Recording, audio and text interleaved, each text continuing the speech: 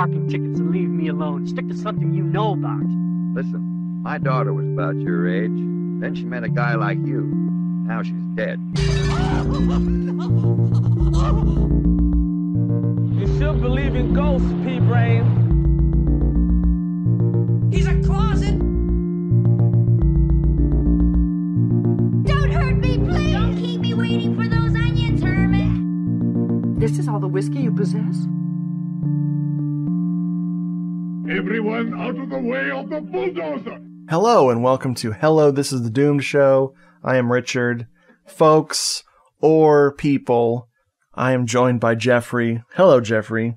Hello, Richard. Oh, he's got his literature voice on. I like it. Yes. Doing something different today, or tonight, or this morning on the show. We're talking about horror fiction, because you and I, we've never really talked about it on air, and it was only very recently that we actually talked about horror fiction off air, which is not on a podcast. That's different. That's the other in the talking. air still. Yeah. Like, that's how sound works. Ew. I believe that you like horror literature and horror fiction. I like it a little bit. Good. Because I don't want to be in trouble. Recently, I got back into reading horror fiction. I did as a kid, and maybe at the end of this wonderful picking your brain, I'll run through like the 5 things I've read. We'll save my experiences for the end. But Paperbacks from Hell, that book by Grady Hendrix, was something that... Is there 2 authors? Does it have more than one author? There is, yes. See, real heads know that if you're a fan of the Paperbacks from Hell genre, there's a blog, a very important blog. Yes. Called Too Much Horror Fiction, run by the co-author Will Erickson. Oh, that's the other guy. Okay, so Will Erickson and Grady Hendrix. Yes. That blog is amazing. Yeah. Oh, yeah. I've learned of so many wonderful things throughout the years from that blog. It's a invaluable even resource for those who like the night bumpy reads. So those 2 things combined reignited my interest in reading horror fiction, and that is where I will stop talking, because I am here to extricate all of the Jeffy bits from your brain. The Jeffy bits? They're very spongy bits. Let's go back to the beginning. Let's go back to since I can't prove that you're real. Mm-hmm. Even if I met you in person, you're still outside of my consciousness. So I literally don't know if you're a real person or not. Yeah, when you blink, I disappear. That's actually so scary. I'm so sorry. I will never blink again. Yeah. But let's talk about your earliest memories of reading horror fiction. What were your close encounters of the first kind? Right, so very coincidentally and fortuitously, my earliest childhood reading memories are all tied into horror fiction. Yes! Because that's pretty much all that I read as a kid. It's all I was watching, too. And so when you combine these 2 things together, I think that explains a lot about me as an individual. So I wanted to run through some of the ones that I liked most as a kid and have either the most specific all right, let's put it like this.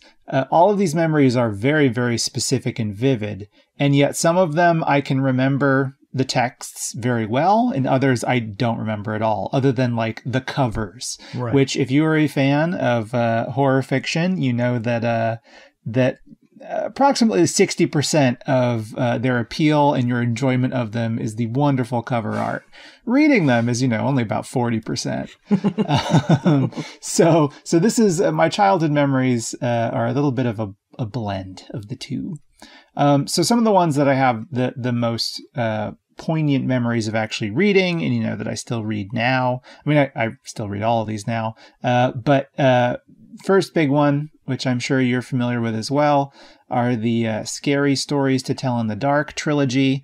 by Elvin Schwartz, the renowned folklorist, with the beautiful and totally grisly illustrations by Stephen Gammell. Oh, yes. So you like these, right? You've read them? I've read, I want to say, the third one, and that's it. I had never seen these as a kid, but I was very curious about them and was able to check out the third one from my library. So it was way different than I was expecting. Mm-hmm. Yeah, for sure. They're, I mean, they were on the banned books list for most of my childhood. The first, I can't remember when the first one came out. The first one definitely came out before I was born. And it sort of picked up steam and then never really fell off. And it's still a bestseller, They did for a while get rid of the Gammell illustrations and got another person to do the illustrations. And everybody was like, this is bullshit. Put them back. Put it back. So the first one came out in 1981. And then the second volume, 1984. And then the third volume in 1991. So I think probably around 1991 when the third one was released, it was like a, big build up for it. And I got all of those books. Very important to me, not only because I read them all the time. In fact, my original edition of Scary Stories to Tell in the Dark, the first volume, which I still own, has on the very last page with the last story, which is the Ghost with the Bloody Fingers story. It still has a Band-Aid that I put on the illustration of the Ghost with Bloody Fingers. It's still there. Wait, you were trying to help him to stop bleeding, or it freaked you out and you wanted to cover his face? I was just trying to help him out. Oh, that's so cute. Yeah. But the important thing about these is that they're pretty, interactive is maybe the wrong word, but they're very much structured as almost like pieces of folklore or activities, like storytelling activities that you could do in person, because that's how a lot of these folk tales were originally told. So by we I mean my mother and I, and really my mother, made a birthday party for me when I was quite young, that was Scary Stories to Tell in the Dark themed. And we did readings and activities based on all of the stories and poems and songs. That was a very memorable birthday party for me. So Scary Stories Tell in the Dark, essential. And the movie version from a couple years ago is good too. Oh yeah, I like that one. Yeah, it does I think a pretty nice job of adapting some of the tales. Hey, you got the famous moment from the books where the kids fishing poops out of the toilet. That is my favorite story. The poop fisher. I come to fish your poops.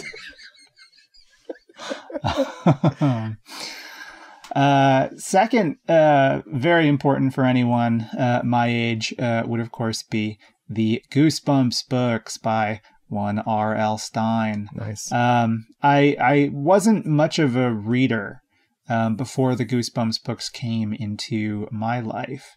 Not that I was I couldn't read or was a bad, I was just totally uninterested in reading, in, first, second grade. And then picked up the Goosebumps books, and then it was a religious experience. And I bought every one, had the full set all through, I think, the early days of the follow-up series, Goosebumps 2000. They're, reading them now, they're very goofy. There's still some that I think have a little bit of an appeal. I love them all, unabashedly, even the ones that are just, total farts. But there are some really good ones that I would stand by today. Some of my most vivid memories, You Can't Scare Me About the Mud Monsters is a really good one, fairly early in the series. There's The Barking Ghost, which has a totally ludicrous ending where a boy turns into a squirrel and is kind of stuck that way forever. But it's got a really great cover art that just stuck with me forever. The Headless Ghost is a great one. Calling All Creeps has this extremely, call it a totally pessimistic and ultimately depressing ending. about giving into peer pressure from a bunch of shape-shifting lizard people. Oh my God. Yeah, it's a good one. I like that one a lot. Have you ever read any Goosebumps books? No, I was too old for them when they. I mean, that was God. When was I working at the bookstore? I was working at Walden Books, and I want to say 96, and they were hot. Oh yeah, they were freaking huge. We had an entire like kiosk or whatever dedicated just to Goosebumps. And these kids would come in and buy, 14 or 15 of them. Oh, sure. And it was just crazy. And I always had to ask their parents, do you guys have a preferred reader card? It's a great program. You'll save 20% on this purchase. If you spend over $100, then you get $20 back. Also, it's only $10 a month. And it really pays for itself, Jeffrey. Wow, $10 a month is a hard sell. In the 90s, it was a nightmare. I mean, even like the Barnes & Noble member thing is like $20 a year, $10 a month. That's why Walden Books is out of business. Yeah. Well, I'll tell you, I purchased many a Goosebump at a Walden Books. Oh, you should have shoplifted them. Jesus.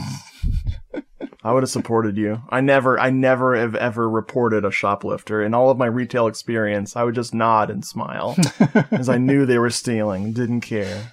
Tip of the hat. Yep. Some other important ones from my childhood. There was sort of he was a little bit more, well, no, actually, I think he covers a lot of the same ground that, Stein did over his career, but he was sort of a hometown hero from the Syracuse region, Bruce Coville. He had a number of works that fell into spooky stuff. He also did a lot of science fiction stuff that was kind of spooky too, and some fantasy as well. But one that really stuck with me because it had some local interest for people in the Syracuse region is one called The Ghost in the Third Row, which is a great middle grade novel. I read it again just a couple of years ago, and it held up. I mean, it's a kid's book, but it was a very entertaining one. That's sort of a ghostly mystery that's inspired by this beautiful theater. It used to be an actual movie theater, and I think they still show movies there every once in a while. But it was transitioned into like a theatrical theater in Syracuse called the Landmark. And it's absolutely gorgeous. I urge you and listeners to Google image search it so you can see this beautiful place. And you take one look at it and you're like, yeah, it's haunted. So it's got this this legend, which we even went on, field trips when I was in grade school to this Landmark Theater, and they would like tell you the legends of the ghost there. It was the ghost of an actress who fell from the balcony and died and haunts the place still. So this mystery about this precocious sort of mystery tween who goes there and helps the spirit move on was a really memorable and enjoyable book from this time period for me. And then I have some that I didn't really read back then, but were very important for other reasons. Mostly, again, those just like holding them and looking at them and maybe like reading the first chapter or so, not having any very clear memories about them, although I've revisited them since and they're quite fun.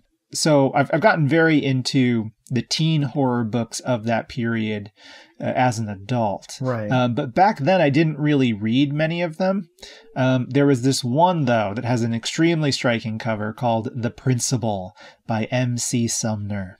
The Principal is about a principal who is a vampire, and he's like killing kids in the school. And it has a great cover of a hand popping out of a principal's office door, like a vampire hand, just going right through the glass of the principal office door. This was a book that was purchased for my older brother and read to him after an accident. And it really stuck in my memory, just like hiding around a corner, listening to a little bit of the book being read and being like, ooh, that sounds scary. Wow. And yeah, it's not really, but it's a fun book for sure. The last one that sort of fits into this this genre of like striking texts that I didn't necessarily read back then are the and I've told you about these, and I think you're aware of them too, the Halloween YA novels. Yes. By, I believe, Kelly O'Rourke is the name of the author on those. In the 90s, I wonder around what was there must have been a movie that was out at that point, because I'm wondering why they would have published these. Usually it's to tie into one of the films that's coming out. 97, is that around the time of Curse of Michael Myers? When's that one? Around the same time. Roundabouts. Yeah, roundabouts. So a couple years after The Curse of Michael Myers, they release a few YA teen horror novels featuring Michael Myers. The cover art for these is wonderful. I picked these up. They're hot collector's items now. They go for, at the least, like $150 online if you're trying to find them. There's a lot, if you look around, there's a lot of teen horror novels. There's some teen horror novels from Freddy that tied into New Nightmare. Yep. There's some Crystal Lake books with Jason. There's a bunch of different ones. They're all extremely hard to find, and these are some of the hardest to find.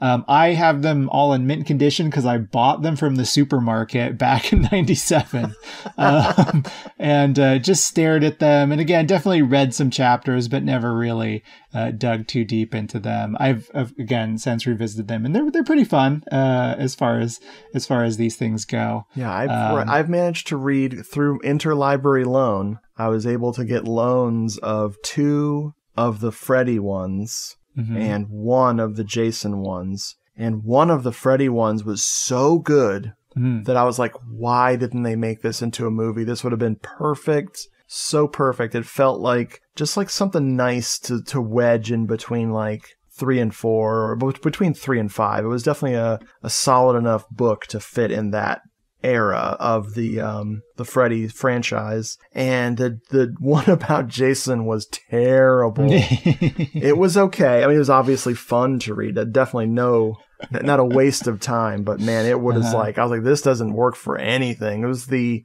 Jason's spirit possessing people. The nerd of the book finds Jason's mask and becomes Jason by putting it on, and he goes from being like a 95-pound weakling to a 250-pound 7-foot hulking Jason. So that's how it happens. Yep, not so hot.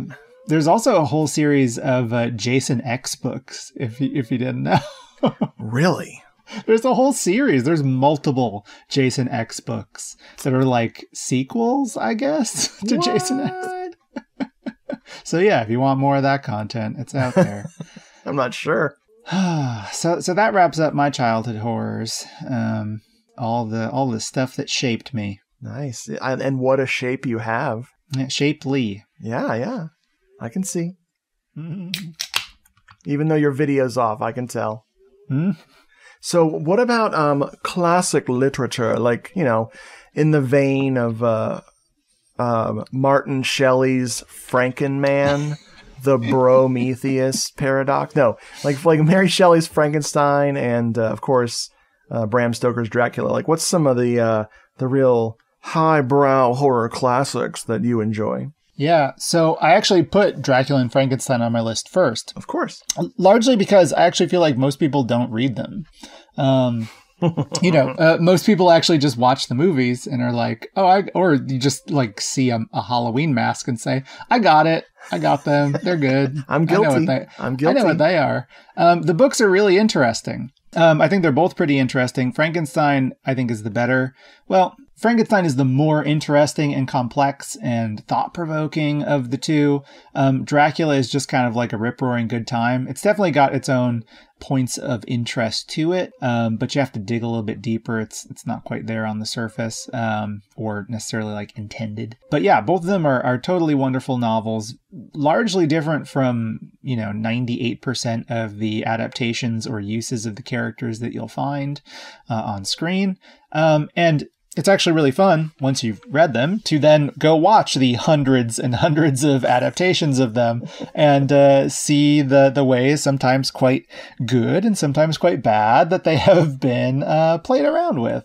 Yeah. So yeah, definitely recommend them. I think that if you haven't read them and you like horror, what are you doing? Go read them. What am I doing? No, I've read Frankenstein, but I have never sat down with good old Dracula because I am not big on the epistolary. Is that the right word? Epistolary? Yeah.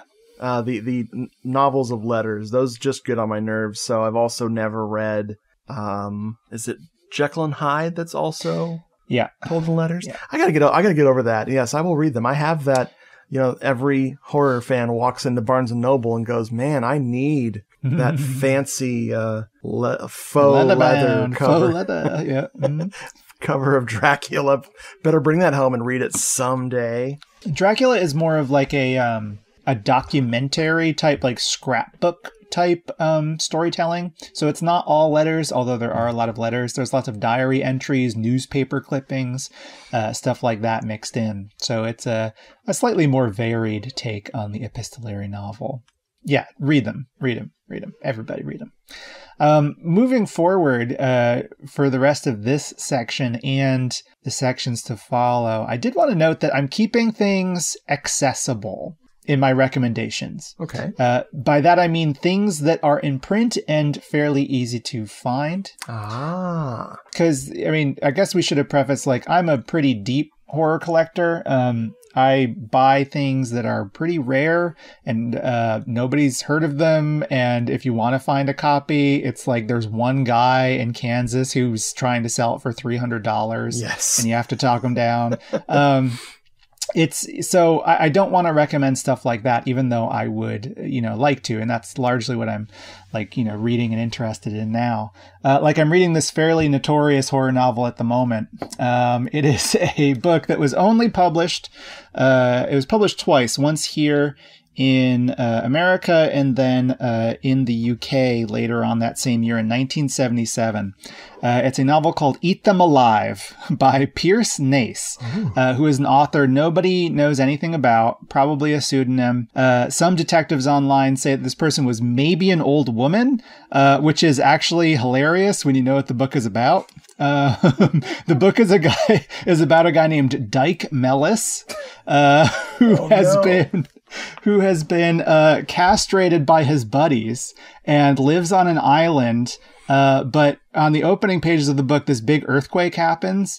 And by page 3, he's witnessing all of these giant human-sized praying mantises spill forth from a chasm out into the earth and just devouring people. And, you might imagine your first thought is, I'm going to run away from those things. His first thought is, can I capture one and tame it and then bring it back to America to devour the people who wronged me? Oh my God. And, that's exactly how the book goes from there. It's a totally singular book. But, my copy, which is the English edition, cost a shit ton of money that I will not tell you how much I paid for it. So I like that. So my goal is to avoid recommending stuff like that's just going to drive you crazy and you can't access, because I want our listeners to experience, the gems of horror fiction that are fairly easily accessible. So with that in mind, I picked a few other classics that are not exactly off the beaten path, but if you're listening to this podcast and you're mostly familiar with horror movies, you might be familiar with these authors, but you might not have actually checked them out because you just don't read a lot. But you should. Reading's great. So first up, M.R. James, the classic English ghost story writer. Are you familiar with M.R. James? I am indeed. Mm-hmm. Have you ever read any of his work, or you've just seen the Ghost Stories for Christmas? I have actually read one or two of his short stories, and then I've seen a ton of the adaptations. Right. If you're a fan of particularly English television productions, a number of his stories have been adapted by the BBC, particularly in the 70s, although Mark Gatiss of Sherlock and Doctor Who and stuff, he's been adapting some just recently, in the past few years. which have been pretty good. And of course, if you're a fan of the classic Night of the Demon, not our Night of the Demon, but the other one, that is also adapted from an M.R. James story. He's great. He doesn't have a very prodigious output. You can find his collected ghost stories for a song, and it's, I think there's maybe 40 stories in total, fewer actually, but they're almost all classics. He really sort of shaped the Edwardian period of ghost literature, both, over in England, but here in America as well.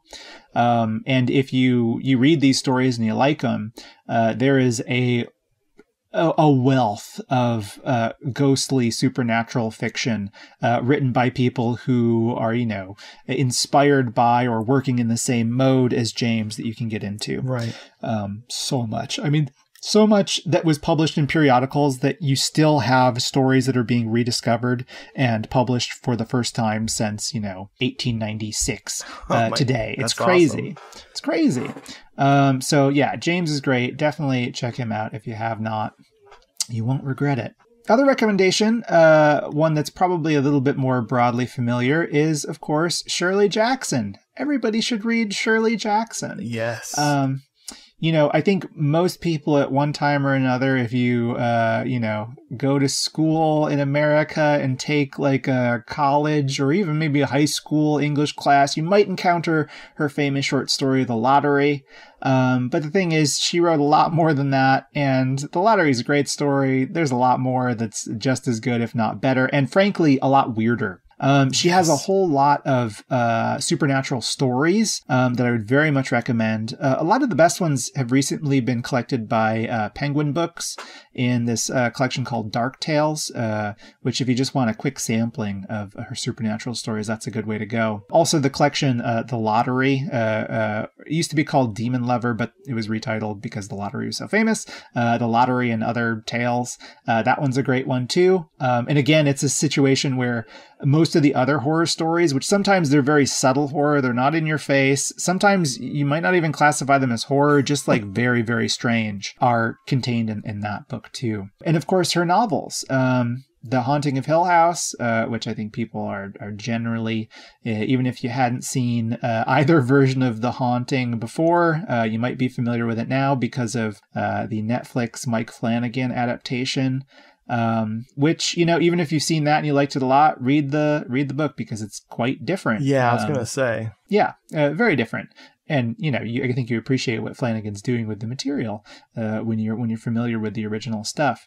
But that's a really wonderful novel. Other ones that are, sort of horror adjacent, like We Have Always Lived in the Castle, yes. The Sundial. Yes. Yeah, she's great. Definitely read her deeply.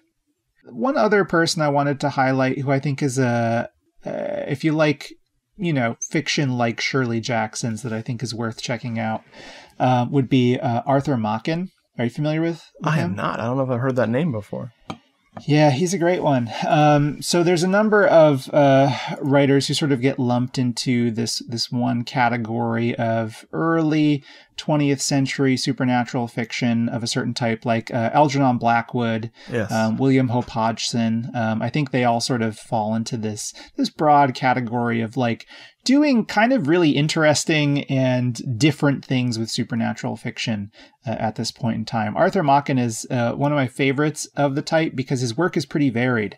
It's also not very long. I mean, I have, his complete supernatural fiction spread out over, 3 fairly slim volumes. But every story is interesting and strange.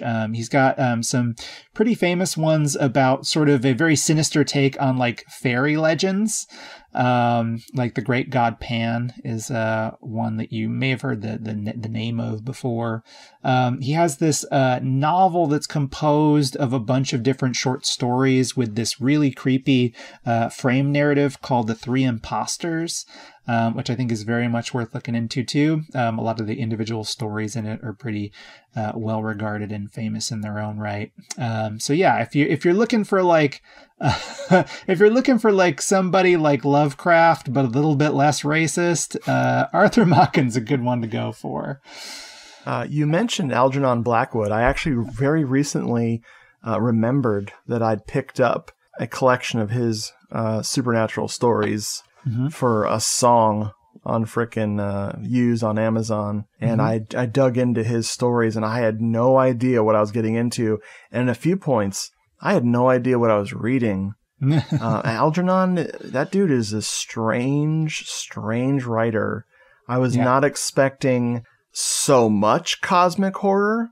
Oh yeah. Just like boom, like capital C cosmic horror, man. I was like, this is wild. So I look forward to looking into more of his stuff.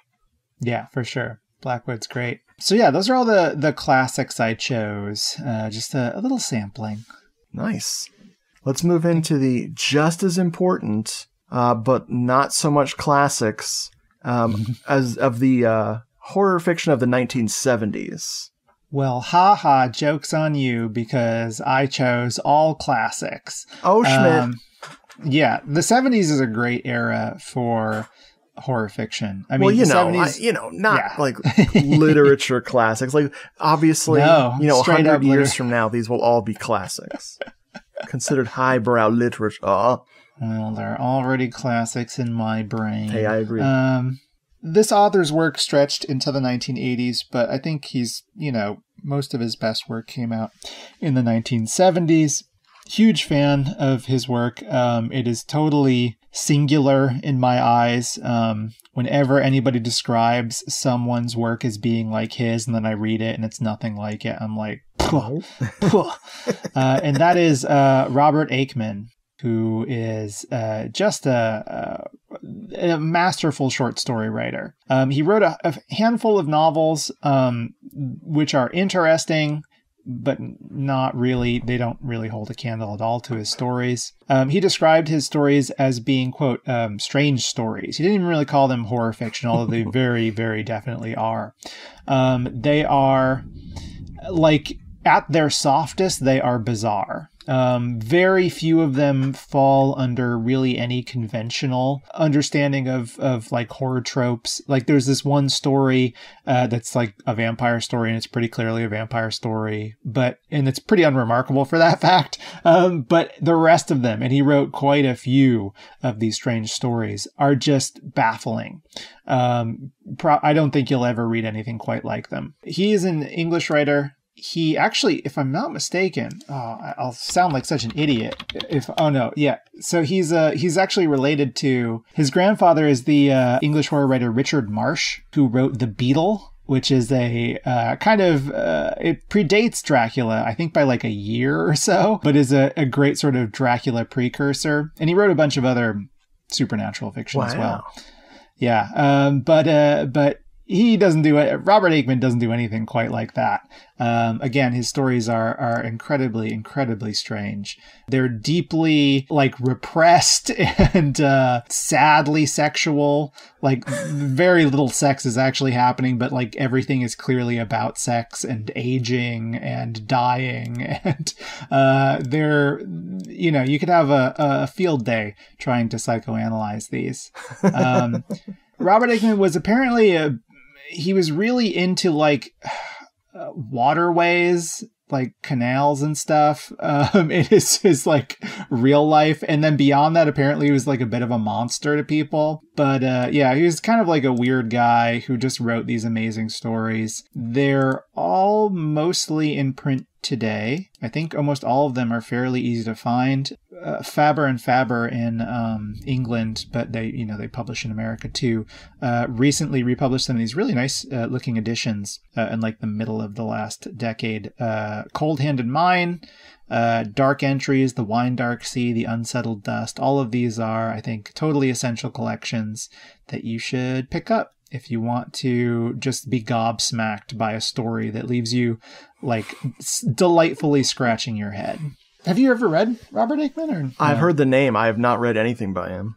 Interesting. Yeah, he's great. Not much of his work has been adapted. As far as I know, his work has only been adapted for TV. Maybe that's where I've heard the name. Well, yeah, none of them in movies, only in like TV shows. One of his stories, a really good story. In fact, it's the lead story in that collection, Cold Hand in Mine. It's called The Swords. It was adapted for The Hunger, the TV series based on the Tony Scott adaptation of the Whitley Strieber book. That was an episode of that. And one of his stories was adapted by actually Mark Gatiss. Mark Gatiss stars in it. Jeremy Dyson, who's another one of the, League of Gentlemen? Is that what they're called? Yes. The person who did he did Ghost Stories as well. Yeah. He directed it. But they did that one back in 2002. And then there were a few of his stories adapted for like in the 80s for some English TV show.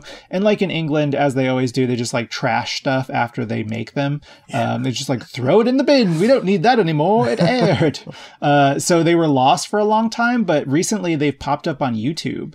And you can watch them there, like an adaptation of The Hospice, another one of his really great stories. Cool.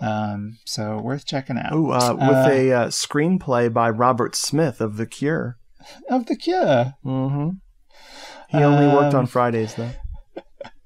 Well, no, those were his days off. No. He liked to work his love. So my second choice here is a man named Ken Greenhall. Now, Ken Greenhall, the two books I'm going to reference are titled Elizabeth from 1976 and Hellhound, a.k.a., as I originally knew it, as Baxter, from, when's that one from? 1977. So those came out in successive years. These are absolutely amazing novels. They are very slim novels.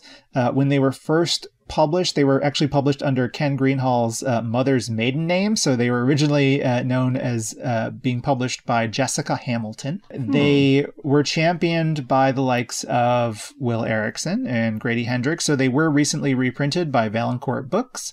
I can't believe I made it this far into this podcast before mentioning Valancourt Books. I love them. They are, if you are interested in more contemporary horror fiction, for me, I'm talking about 70s, 80s, 90s. If you're interested in like Victorian and Edwardian horror fiction, if you're interested in gay interest fiction, Valancourt is like where you gotta go. They are absolute superheroes, publishing in beautiful new editions all of these absolute classics. Really the number one suggestion I want you to take away from this podcast is just go to Valancourt Books, look around in their catalog and buy whatever you think looks good, because spoiler, it's very good. Because they're curating stuff. Like they're really bringing stuff back that should not have been forgotten. Absolutely. That is like their stated mission, and they do it perfectly. They are really painstaking in both going out and, tracking down the rights for unjustly forgotten books. And in some cases, even going and finding like one of the last copies that exist in a library somewhere of a very old forgotten book and like transcribing it. Wow. They are extremely dedicated and are doing something very important. So they did this for these Ken Greenhall books, and they are amazing. Both of them. I love them both. It's hard for me to pick one.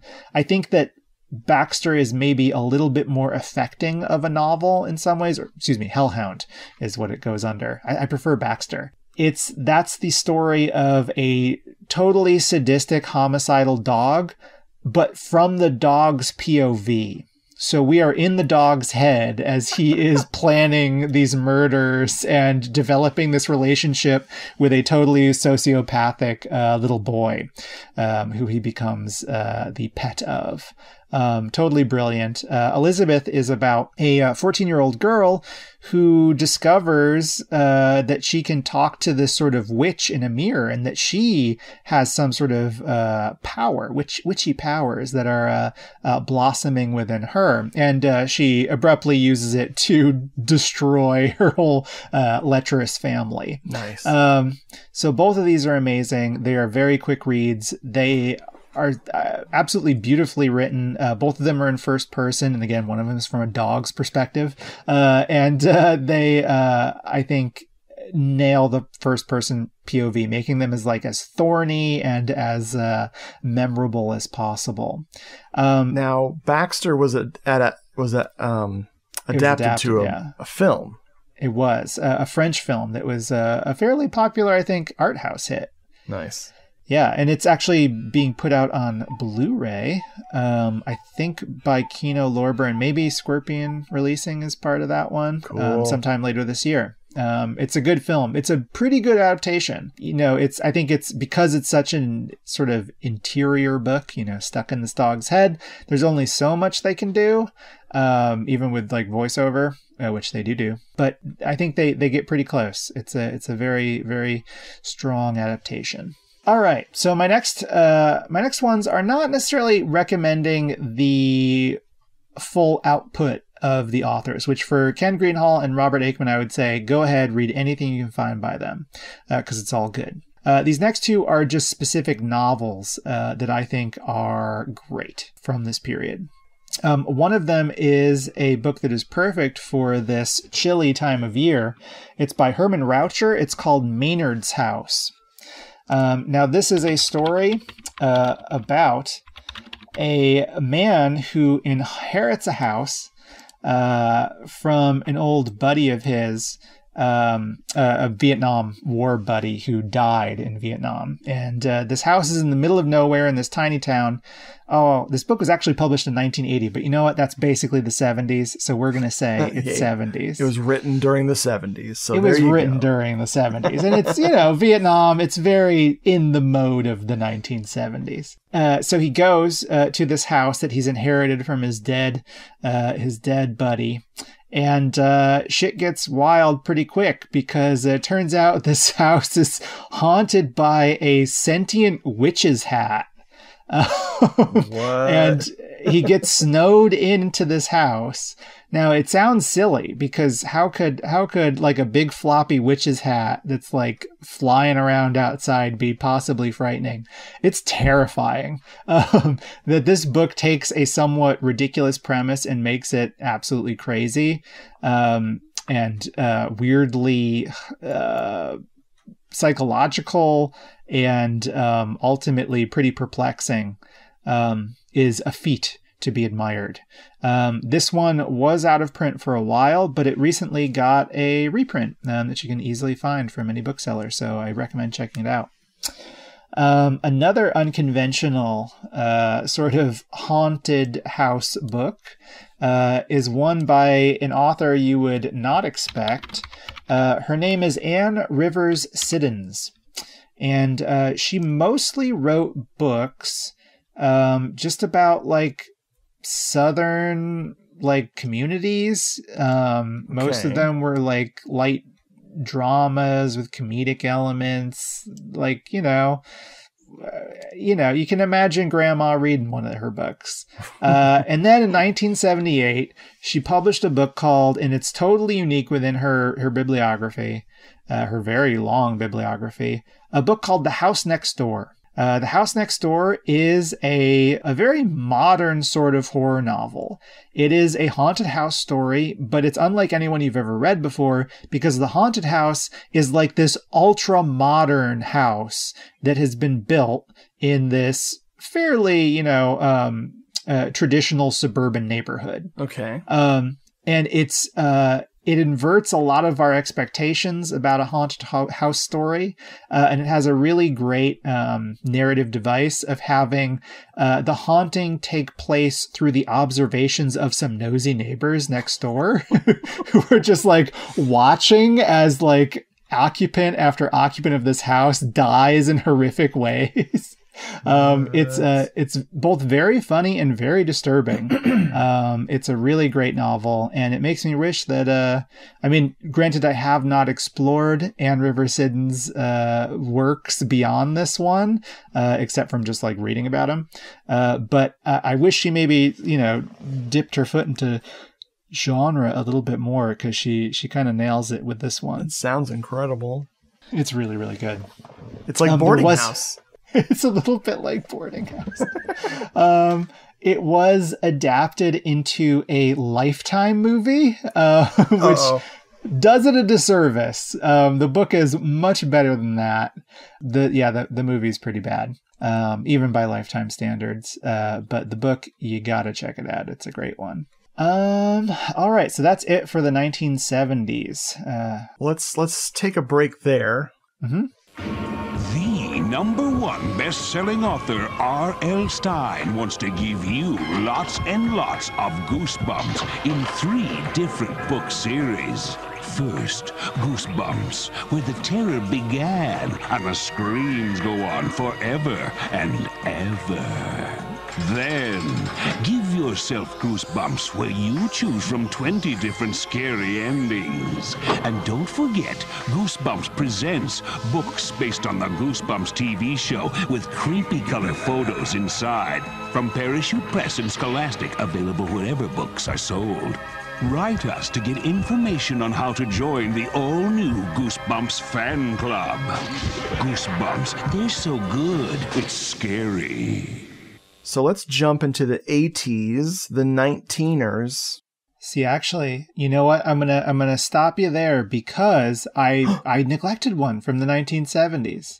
Rewind. It's actually a really important one. It's another one novel I'm recommending. And in this case, it's not because, I'm going to besmirch the rest of the bibliography of this author. It's because there is no more bibliography of this author.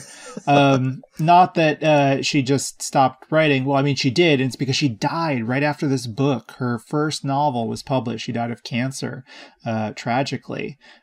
Which is, both a human tragedy and a tragedy for appreciators of good fiction, because I can't even imagine what her career would have been if she'd published more.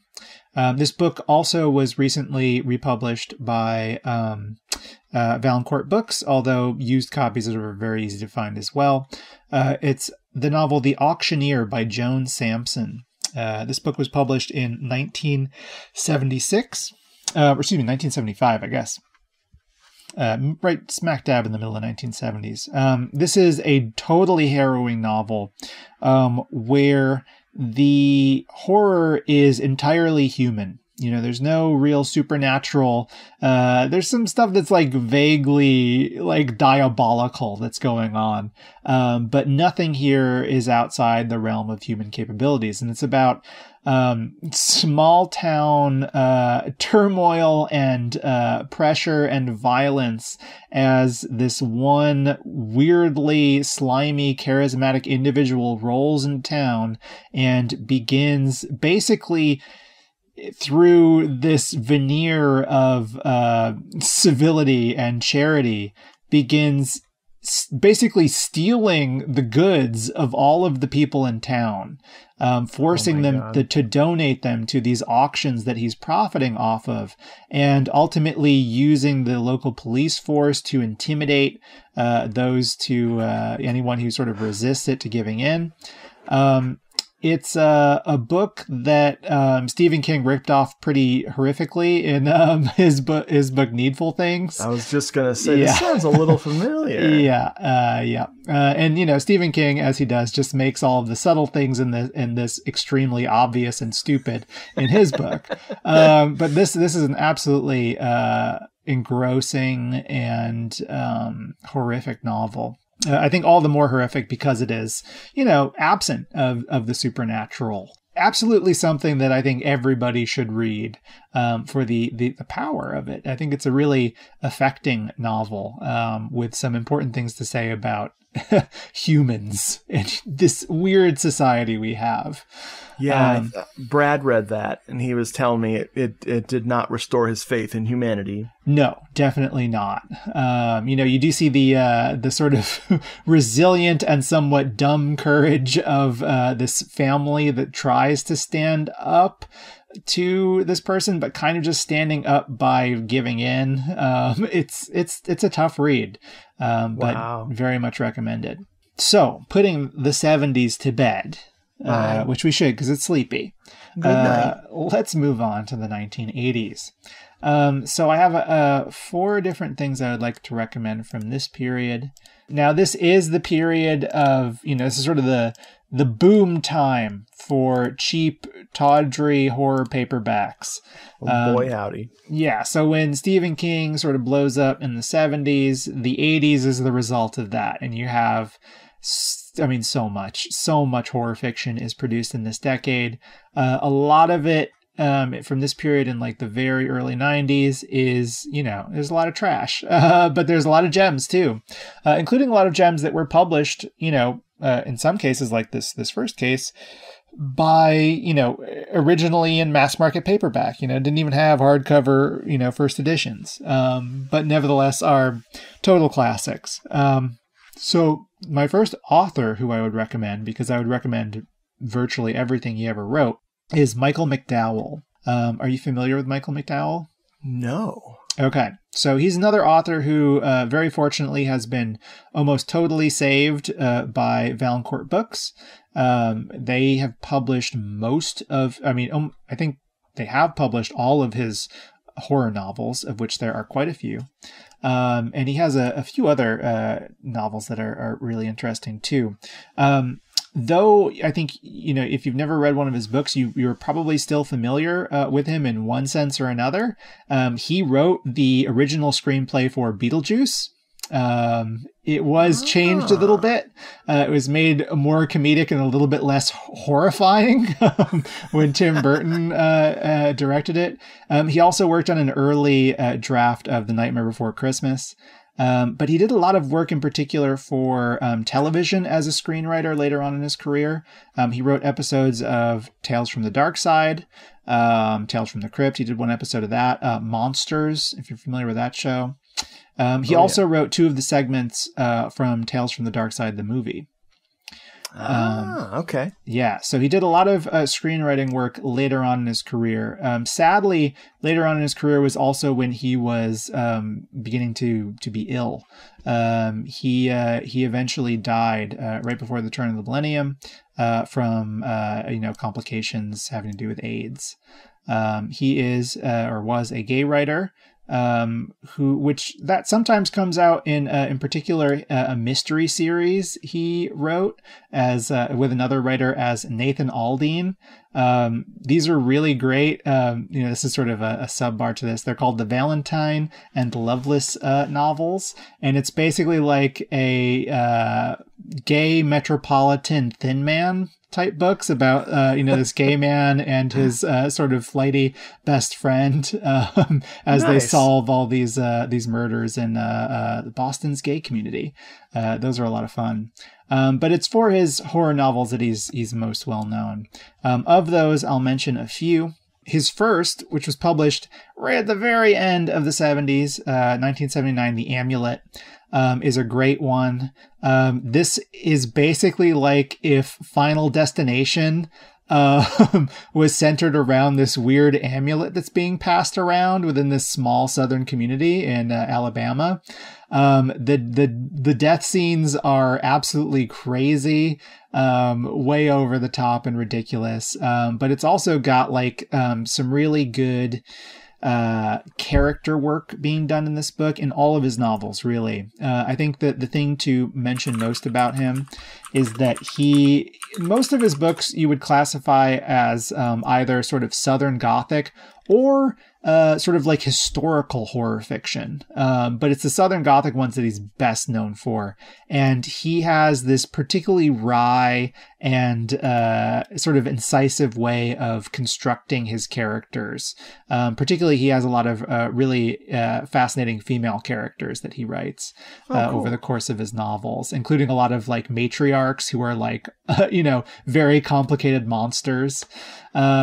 So the Amulet is a great one for that. I think that one would probably appeal to most readers who like their horror a little bit more over the top, perhaps we might say. Cold Moon Over Babylon, which was published in the next year, 1980, is another great one. This is a really shocking and surprising Southern Gothic horror about sort of ghostly retribution. I will say there are twists in this novel that happen like fairly early that just like leave your jaw on the floor. Okay, you know what? I have a copy of that. Of Cold Moon Over Babylon? Yeah. Yeah. So you've got the original like shiny hologram cover. Yeah, I just haven't read it. It's like a foil cover is how I would describe it. Yeah, so I have actually heard of this dude. Yeah, it's a great one. I mean, Stephen King, who he obviously collaborated with a bit, he also wrote the screenplay for Thinner, the Stephen King adaptation. Not a great movie, not his best work. But he collaborated with Stephen King quite a bit. Stephen King called him the greatest of horror paperback writers of the 80s. And it's true. If you look at a work of his like The Elementals from 1981, this is sort of like a generational horror novel about like this totally haunted family, and it creates like this sort of like ancestral home in this really unique location that's sort of like set within like these sand dunes. So there's like all this sand that keeps on blowing in through like the various windows. And there's like these ghosts that live in the sand and are haunting the house. That one has some pretty strong Beetlejuice vibes, including from like this main character, one of the main characters who is kind of like a little bit of a Lydia precursor. And then his epic, he sort of did the whole Green Mile thing, a decade or so before Stephen King did, by releasing this one book split up into 6 different volumes that were released, I think, monthly in 1983, or like monthly or every other month. And this is called the Blackwater. The book is titled Blackwater, or the Blackwater Books. And this is an absolutely multi-generational story of this one family, really just this one family, the Caskies in Alabama. After they have a sort of interloper marry into their family, someone who very definitely has supernatural connections, and sort of sends this family over the generations in some very interesting directions. That one is an absolutely beautiful novel. Again, it's very long. If you buy the complete edition of it now, I think it's over 800 pages, but it is so very worth the effort. I've seen those around. I do not have any of those. Yeah, definitely recommend it. Yeah, it's not one that you can just pick up any one of the books and read. You really gotta read them all. So Michael McDowell is my top pick for the 80s, but I have a few others for you as well. Another author who's really interesting for a lot of reasons is a woman named Lisa Tuttle. So now Lisa Tuttle wrote a number of novels, a lot of short stories, largely in the realms of horror and science fiction, and I recommend both. I like her work generally. I'm going to recommend in particular, though, this classic collection of stories from her called A Nest of Nightmares. It has this really iconic cover artwork of a bunch of like horrifying chicks in a nest. They are the Nightmares in the Nest. Oh, yeah, okay. Yeah, this one was a really sort of hot commodity for a while, talked up a lot in Paperbacks from Hell and such. But it did recently receive a reissue in the Paperbacks from Hell reprints from Valancourt Books. So I recommend picking it up there. Her stories are pretty varied. And, she has a lot more stories outside of that collection as well. In fact, Valancourt just put out another collection of her more recent stories because she's still around writing today, although not quite as frequently as she used to. And they're all good. They're very, she has a lot of, but although not to the exclusion, but a lot of female protagonists who I think have really interesting dilemmas that they are presented, oftentimes supernatural. Her work is very, very strong. Definitely recommend checking it out. Another one I'm going to recommend, surprise, surprise, it's another Valancourt Books author. They're actually going to be republishing 3 more of his older novels this year. I've already got copies of them, but what can you do? This is Stephen Gregory. Stephen Gregory writes a lot of avian horror novels, meaning horror novels about birds. It's not the only thing he writes. In fact, he's written some other stuff too. But one of those bird books that I'll mention is called The Cormorant. This is from 1986. This was his debut novel. It is totally riveting. It's a very slim novel. It won't take you long to read it all. It was actually adapted into a film, I believe for television in England, starring Ralph Fiennes, actually, in a pretty young Ralph Fiennes. And it's a pretty good adaptation, especially because of how hard this book would be to adapt, because it's about the absolutely bizarre relationship that forms between this man and this evil cormorant, which is a bird who he sort of takes on as a pet and just makes his life absolute hell. It is it sounds like it would be funny, and it is a little funny at times, but it is also just absolutely disturbing. I also really like his novel, The Wood Witch, which was published 2 years later in 1988. This one does not have bird stuff in it, at least not, prominently. It's actually about a mushroom, in the forest that leads a man to do some really horrific things.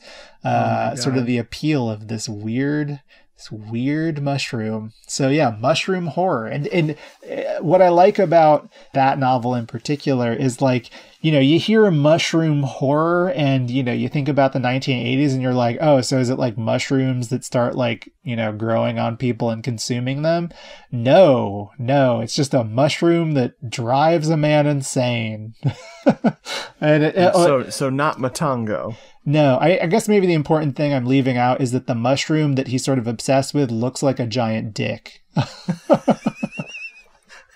So, yeah, as you can imagine, these are quite, again, psychological, psychosexual horror novels. Nice. The last one I will mention is an author who does not have a very large body of work behind him. He did keep writing a little bit beyond this, but it's pretty widely regarded, even by the author himself, that it was all kind of shit. That he only had a few stories in him, but all those stories were really good. And this is the author T.E.D. Klein. Are you familiar with him? I am familiar with the name. I don't know if I've read any T.E.D. Klein, though. Yeah, so he wrote really just a handful of stories that are worth noting. In fact, the bulk of them are collected in this collection from 1985 called Dark Gods. Dark Gods is only 4 stories long, but they're pretty long stories. Each one is basically a novella.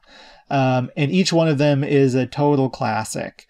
He wrote another one that's pretty important that was later vastly expanded into his only real novel called The Ceremonies, which was published around the same time. Dark Gods is the one I'm recommending, though.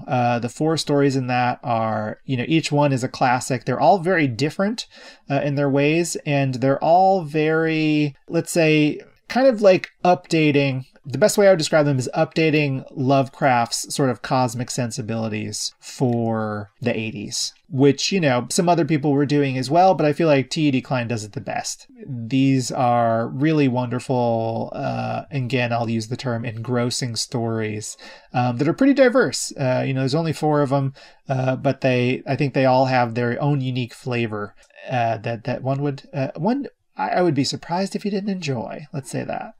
Cool. I'll read that. Yeah, it's good. So that's it for the 1980s. Oh man, let's get into the Z Cavaricis. So the 90s I made much shorter. I just put 3 things on my list for the 90s, but I do think they are all very good ones.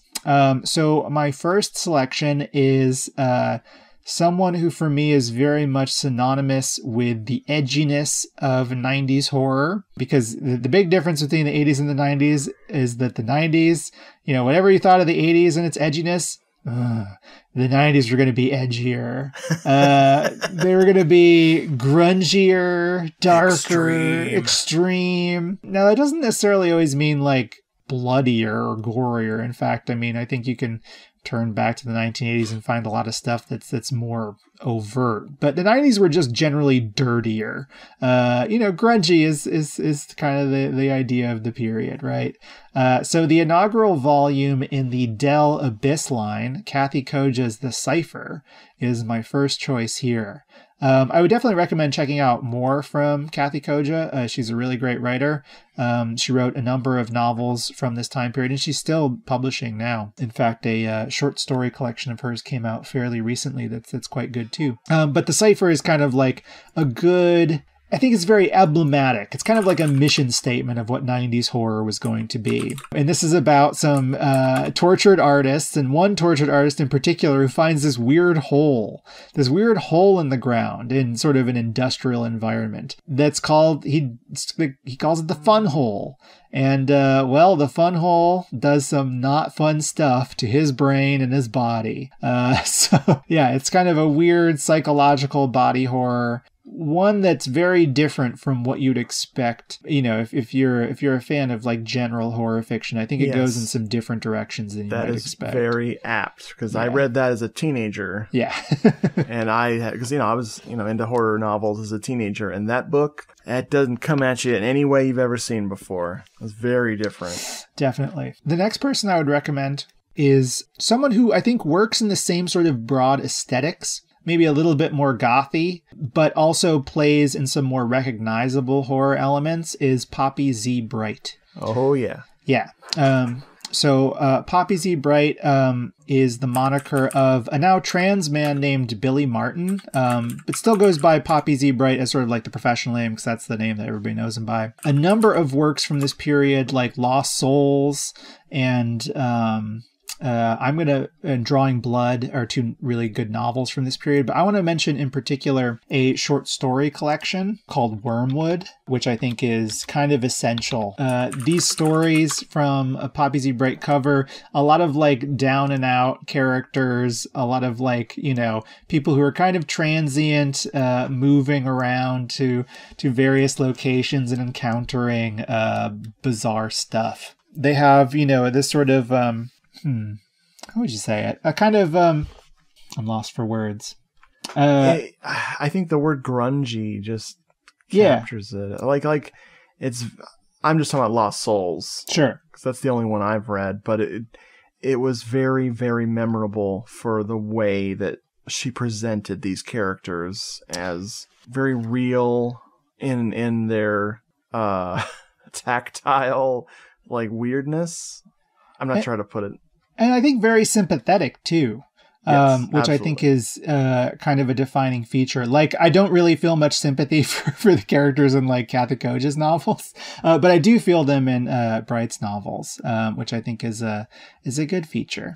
After Poppy Z. Bright, the last one I'm going to recommend is to go back to, the stuff that I admired at a distance when I was a child, but wasn't really actively reading. I kind of skipped teen horror novels as a whole because I kind of just moved on to like adult fiction. Voracious readers sometimes I think have that problem where it's like they read kids' books and they're just like, yeah, I'm just going to read Elmore Leonard now. That was my movement, at least. And I'm imagining other people are probably in that boat.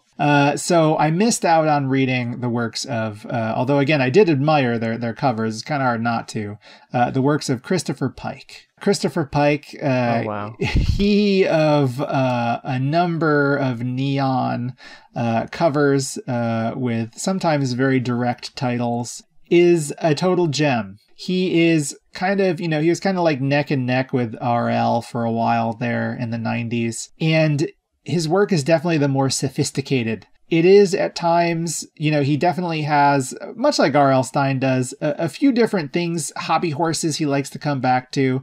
Like you better get really used to hearing about sort of angelic, green-eyed, red-haired young sisters if you're reading his novels. You have to get used to a lot of like Middle Eastern mysticism, particularly if you read his later books.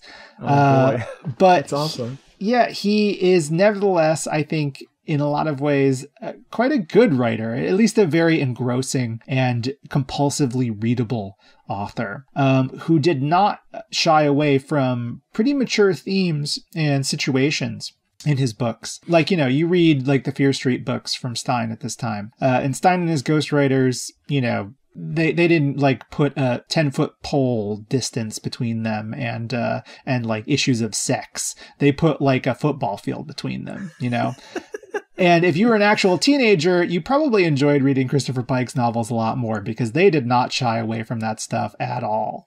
And also, he actually wrote them all. There's not a huge unending number of them. There's still quite a few, but he wrote them all, and they're all very recognizably him. He has a very distinctive voice. One that I'll recommend in particular, I think it's sort of, in a lot of ways, the pinnacle of his work and definitely gives you an idea of, how he was the most authentic teen writer of the time, is one called Whisper of Death, which would make a hell of a movie. It is apparently going to be adapted in this Netflix series that Mike Flanagan is making of the works of Christopher Pike, which is nice. Very exciting.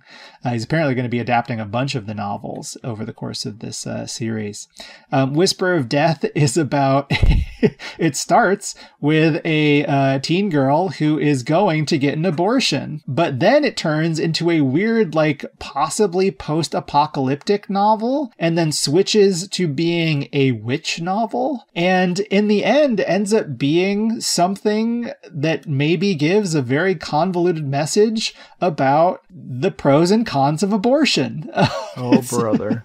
It is totally bizarre, very confused, and 100% memorable, which I would say most Christopher Pike books are. They will oftentimes just totally pull the rug out from under you, which is, I think, rare in what is otherwise, if you read a lot of teen horror novels, which I do, they can be pretty formulaic. You're not going to be terribly surprised by what happens. You'll get a lot of laughs along the way, but you won't be surprised. You're reading a Christopher Pike novel, you will almost always be surprised in one way or another. So he's a big recommend for me. Did you read any Christopher Pike novels? I have not. I have one on my shelves, but I cannot see it from here. I just know the name and I know the covers. I've never read anything by him. Mm-hmm. So that is it for me for the 1990s. Nice. And so I have to turn it over to you to hear what you like and what you read and what you would recommend. Well, I got into horror fiction with a book called Banicula. Nice. I believe by James Howe. Mm-hmm. I think that's the name. Mm-hmm. And I read the sequels. I think he wrote them with his wife, maybe? Deborah and James Howe. And I read Holiday Inn, which is from 1982, which is very charming, kids horror book. And I read the sequel, The Celery Stalks at Midnight from 83. Yeah. And I read the third book, Nighty Nightmare, in 1987. And what's really funny is in 1992, he wrote Return to Holiday Inn, which 1992, I was in high school and still reading these, which is cute because they were definitely not, they were not growing up with me. They were all like, but I never read past that. They made a few others. And they actually did a made for TV cartoon of Bunnicula. It's really poor quality. So I haven't watched it yet. I can kind of get the gist of how they went with the adaptation. It doesn't seem to have captured the magic of the books. They're very wonderful. I remember reading one, at least in part, out loud to my mom, who's a very patient woman, apparently. Is the adaptation you're talking about a film, or is it the series? I don't know if it's a series. I think it was just I thought it was a one-off animated one. Gotcha. Because there is actually a series from just a few years ago, I think. Oh my God. Where, get this, the voice of Bunnicula is Chris Kattan, SNL's own Chris Kattan. Lord. The best thing about that is that Bunnicula doesn't really have any lines. Bunnicula just goes like... I was going to say, Bunnicula doesn't talk. Yeah, so they hired Chris Kattan just to make weird, like, mumbling sounds as a bunny. So the same year as the book, they did the animated one. And I believe it's on YouTube in varying quality there. But no, I did not even know about the Chris Kattan one. Well, it's on Boomerang, everyone's favorite network. Boomerang. Yeah. Being thrown into a very cold swimming pool on a warm day was when I was 11. I stole my parents' copy of Misery by Stephen King and proceeded to read Misery by Stephen King about 11 or 12 times. Wow. I don't know why. I just got obsessed with that book, and my parents noticed I was reading it and were like, well, he's reading. I don't even know if they read Misery or not. I just kept reading it over and over again. I loved it so much, as I'd never encountered anything like this. It was so insane. And so, of course, it wasn't long before I got into Stephen King and proceeded to read everything I could get my hands on, up until Insomnia in the mid-90s, which was the book that I was like, why am I reading this guy's shit? I was so irritated with that book. It's probably fine, but it just annoyed me to no end. And so I got out of that. But in the 80s, taking in all that trash, like you were talking about, that wonderful trash, I definitely did not find any of the stuff in this episode so far, other than that cipher, other than the cipher. I was all about Robert R. McCammon. I love, still to this day, love the trashy crap that is Robert R. McCammon. The only ones that I could sit down and read right now, if you put a gun to my head, I would absolutely reread Stinger. If you can find Stinger, it's very fun. That inspired me to write my own version called Attack of the Alien Robot Zombies. And the Night Boat. The Night Boat is excellent. It's a zombie U-boat that shows up, I believe it shows up in Jamaica or somewhere around there, and starts terrorizing people. It's very gory and very fun. Very short, too. You can blast right through that. But yeah, I've read everything I can get my hands on from him. And Wolf's Hour was very important to me as a kid because it had lots of sex in it. So I was like, ooh, this is great. Isn't that one about like a werewolf who fights Nazis? Yeah. He knew his audience well. He knew, it was like Werewolf Indiana Jones. The other guy I got into because of my good friend Scott.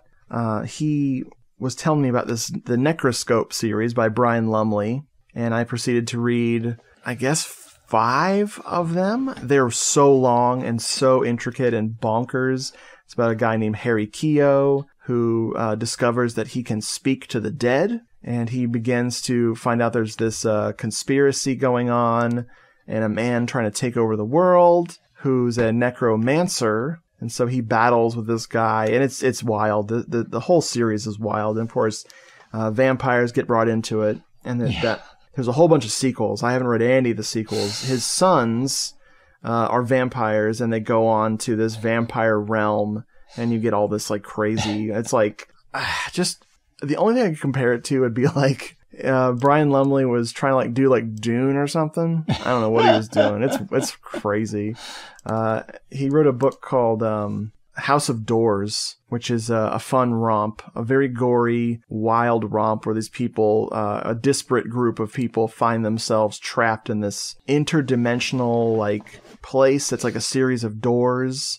And it takes them all over this, like, it just takes them to other planets, and they have to fight things and get away from traps and crazy creatures, and it's wild. Yeah, he's a strange dude, but very pulpy would be a good word. Yes. Sounds for right. both of them. Yeah, McCammon and Lumley, very pulpy. John Saul, I read a lot of John Saul. I was in the John Saul fan club for many years. I got more mail. If you took all the mail I got from that and put it in a pile, it would still be bigger than how many John Saul books I read. But the ones I read, I really dug a lot. And of course, I got into H.P. Lovecraft, that old racist. Yep. And I really devoured a lot of his stuff. One day I found out that August Derleth had written some of his shit, right? Well, I mean... Or just... There was like at least one novel I read was probably not written by H.P. Lovecraft. Yeah, I mean, Derleth wrote a lot of Cthulhu mythos stuff that may have been like represented as being by H.P. Lovecraft, but yeah, it was not actually. But I read a ton of Lovecraft. I still enjoy him, even though he was a terrible human being. Yeah. What else did I get my grubby little hands on? Shirley Jackson, as you mentioned. I really, I love The Sundial. I loved We Have Always Lived in the Castle. Those are perfect things right there. And then I got away from the horror fiction for a long time. I read a lot of literature. I actually said to my friend Scott on the phone, I was like, Scott, can I borrow some of your books? Like, I'm not afraid of big words. I said that unironically, and he proceeded to make fun of me for months. After I said that, it was so funny. I ain't afraid of big words. So eventually, got back into shopping for horror novels and tracked down some of those things I've been looking for many years. The aforementioned Lumley books and the McCammons, and then I got Paperbacks from Hell and was just blown away. And I read a few things. Jacob Gustafson very kindly sent me Gila. The Gila friggin' book, which explains to you how to pronounce Gila monster. It is important. That book is totally stupid. Every time there's a resting point in the novel, the main lady and the main dude have sex. It's really stupid. Very funny. I can't remember who wrote that book. Well, see, it's credited to someone named Les Simons. Yes. However, that is a pseudonym. The actual author of that book is a woman named Catherine Patasek, who is actually the wife of Charles L. Grant. Holy shit, she was horny. That's great. So that leads me to Charles L. Grant. The way that Charles L. Grant is described in Paperbacks from Hell is these books that not a lot happens, and they're very moody. And just when you think that something horrific is going to be around the corner, there isn't. It's just wind or a sound coming from a rattling air conditioner. It's always something. It's always misdirection, and he tries to put off the horror as long as he can because he's in love with setting the mood, and he's in love with the characters and everything. So, sure enough, I got into his, because I had no idea who he was, no idea. I've probably read his short stories before, didn't know it was him, and got into his novels, which he's not as famous for. And I got into the Ox Run Dead series, which blew my mind because they were exactly the way they were described. Mm-hmm. I highly recommend if you can track down some Charles L. Grant. Beyond that series, I've read some of his other books, and I've yet to be disappointed. I've had a couple that I didn't love, but everything has been good. And he loves to frustrate the audience. He loves to take you down a road where you don't know what the hell is going to happen. Very unexpected turns in his books. He's very strange, and I need to get his short stories collections. Mm-hmm. I think that's most of my. I read. I used to get those 100 great ghost stories and 100 great chilling tales, the ones that Barnes & Noble would put out in the 90s. Yep. Because when I was a security guard, I would work from 6 at night till 6 in the morning, and I wanted to scare myself awake because I had trouble staying awake. And I had a lot of those edited by somebody. There was a guy, I want to say Amos was his name. I can't remember. It's been too many years. The famous Amos. Yeah. I would follow his different books that he edited because they're always really weird. The stories were all over the place. It was very, he pulled from all these disparate authors and disparate types of stories. There was never anything that repeated ever. Guilty pleasure stuff would be John Skip and Craig Spector. I'm already done with them. I remember loving The Scream as a teenager.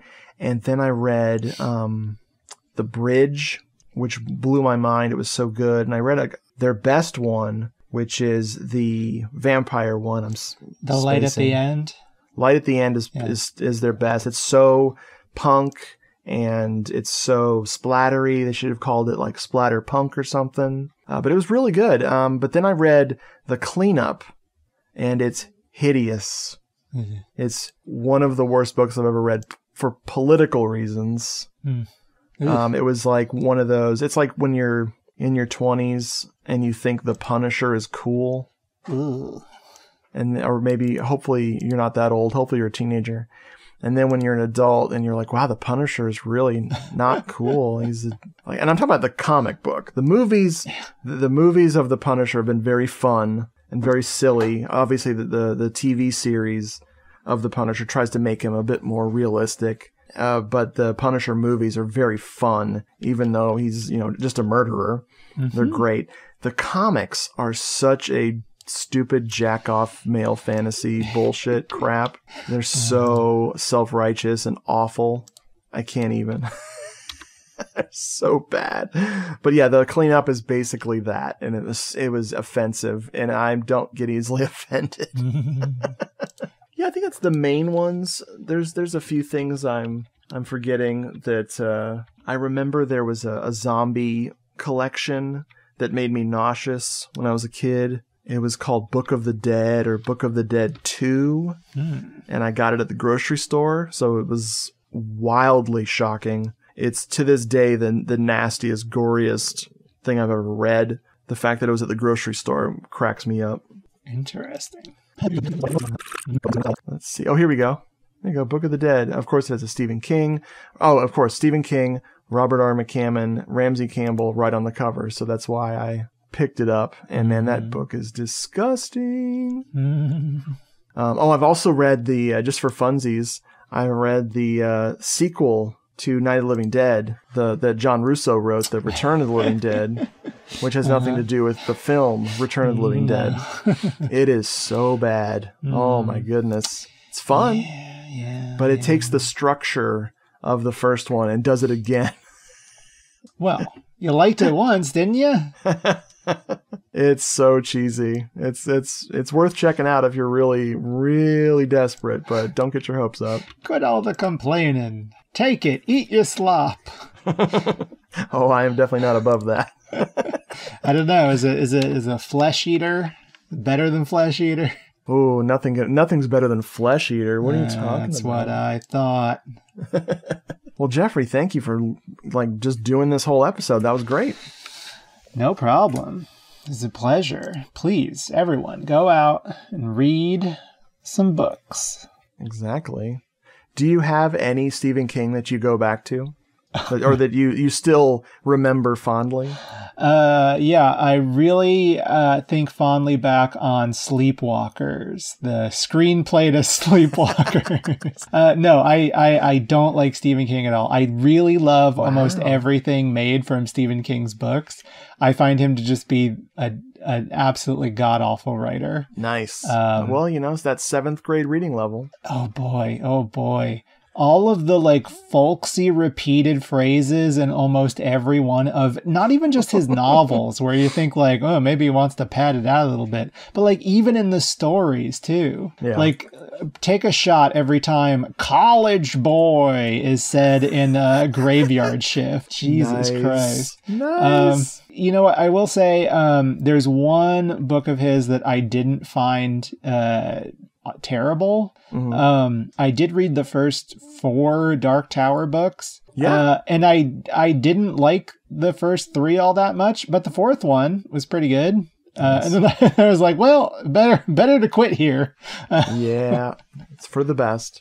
Yeah. No, I still enjoy Skeleton Crew, and I still have an intention to reread Salem's Lot, because I remember really loving that, and I have a feeling that I'll at least enjoy it again. Mm-hmm. But yeah, he really threw me. I think adaptations of his stuff nowadays are the way to go. I'm really into, even though I don't like Stephen King, I do like a lot some of the early paperbacks that were published of his work, particularly like the really bold ones that just like didn't even put his name or even sometimes the title of the book on the cover. Like the original publication of Salem's Lot is just like this creepy vampire face with like a trickle of blood that you can barely even see because it's all black. Yes. That one's very cool. I have that. Nice. There's like this shiny foil version of The Shining that came out right before the movie came out. That's pretty cool. And actually, when you were talking about Misery, that made me remember that I just found out that I think the first paperback release of Misery had a step back cover. I think it was a step back cover. At least that's how it was described to me and what I saw, where if you sort of move the actual cover of Misery back, it has a romance novel cover that's meant to look like the novel that she forces him to write over the course of the book, The Misery Returns or whatever. And it's got the handsome hunk who's like, you know, holding Misery. Has Stephen King's face like drawn on it. Look it up. It's very bizarre. I did remember, I really loved the one he wrote with Peter Straub, the first one he wrote. The Talisman. That was one I really enjoyed as a kid. And I'm going to be really tacky and give a shout out to a writer, Emma Straub, Peter Straub's daughter. I know her. She's a friend of mine. Really? She married one of my good friends, and she was at my wedding. So look at that. I'm famous by proxy. Oh, that's very cool. Emma is a very cool person. Her books are incredible. To my knowledge, she has not written a horror novel yet. Hey. She's probably like, I don't want to do that. There's always time. But she said the funniest thing when I met her. I was like, oh, yeah, Peter Straub. I used to read his books. And she's like, why did you stop? He's still writing them. And I was like, oh, shit. So there you go. Very Whew, cool. Man, let's call this. So thank you for listening, folks. I hope, thanks to Jeffrey, you have massive lists, and thanks to me, you won't ever trust my opinion on books again. But hey, I was also here. Good night. Sweet dreams. Unpleasant nightmares, brother. Hello, This is the Doom Show is a proud member of the Legion Podcast Network. Please check out the other podcasts on legionpodcasts.com. If you'd like more Hello, This is the Doom Show, go to hellodoomshow.podomatic.com.